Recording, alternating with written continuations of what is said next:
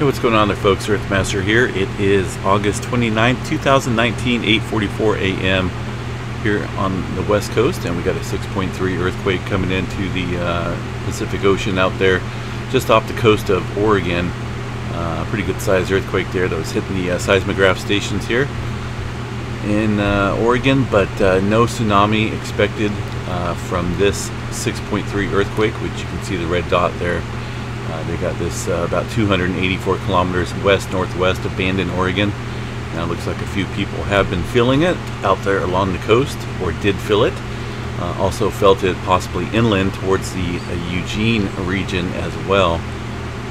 Pretty good sized quake. Not going to produce a tsunami, folks, out there. That's a good thing. And that kind of went a little haywire. But yeah, definitely being felt there in southern Oregon and also inland, like I said, towards the Eugene area. And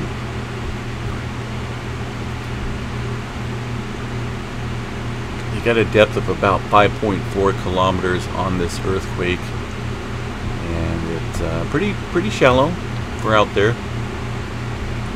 Right out there, well, west of the Cascadia subduction zone, but still within the vicinity of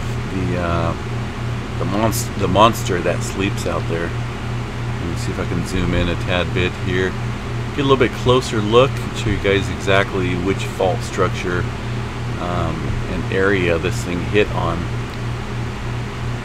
Okay, this is kind of on the Blanca fracture zone, just right on there.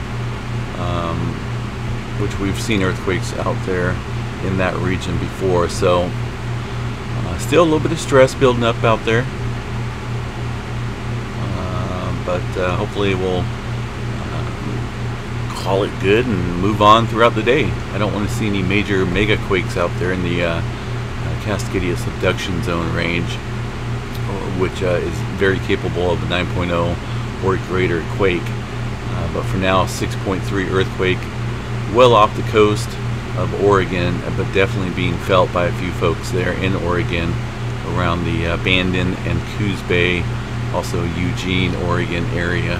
So anyway, folks, stay safe out there. We are running the live stream now with hurricane coverage of Hurricane Dorian, which is now expected to be a Category 4 strength hurricane as it makes landfall there in Florida, with Miami right now looking like to be the bullseye area for landfall. We will continue to monitor this as it makes its way through warmer waters there, through the Caribbean areas, and strengthens up and takes form. I'm sure within the next, within the next 24 hours, we'll see the development of an eye wall, and then we'll go from there. I will be including a live stream video of an area out there along the western eastern part of the Florida coast that will be coming up here possibly later today, early tomorrow morning. So stay tuned as I get that on the live stream as well. So make sure you share this channel, this video, if you can. We do provide the latest information out here on Hurricane Dorian, and it's going to be a doozy. I will be doing an update video on Hurricane Dorian in a little bit. We'll be taking a look at some other weather models and forecasting tools that I use to see if we can't get a spot-on bullseye area, and also look at the strength of the winds as it comes on and makes landfall as a Category 4. All right, folks, stay safe out there. Have a great day, and we'll chat to you folks a little bit later. Stay safe.